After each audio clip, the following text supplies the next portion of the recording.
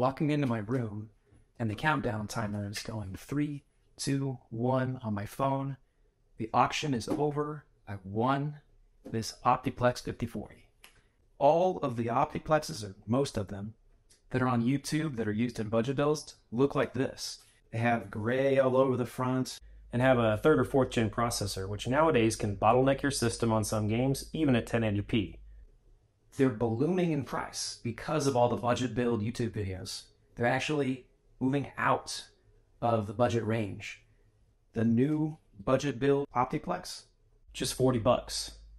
It's an Optiplex 5040 from 2016, late 2016, with a 6th gen CPU.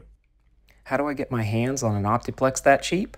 Well, I go over to eBay and I type in the search Optiplex i5 small form factor, or SFF. And then I do my search and I sort it by lowest price first. This looks pretty promising. It looks like every one of these at the lowest price is listed by the same person. That makes me think it's less likely that I'll get into a bidding war with somebody because the market's diluted.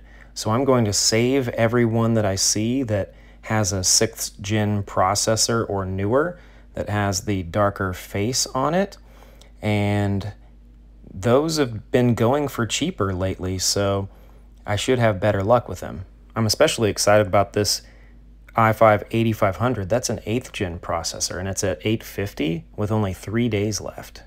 So that's one way you can do it. Another way is to actually save the search. So if you save the search, eBay is going to notify you whenever a new item's listed.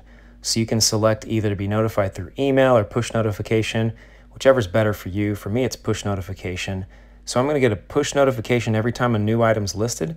Maybe somebody might list something at a buy it now for a lot cheaper than it should be, and I can snag it.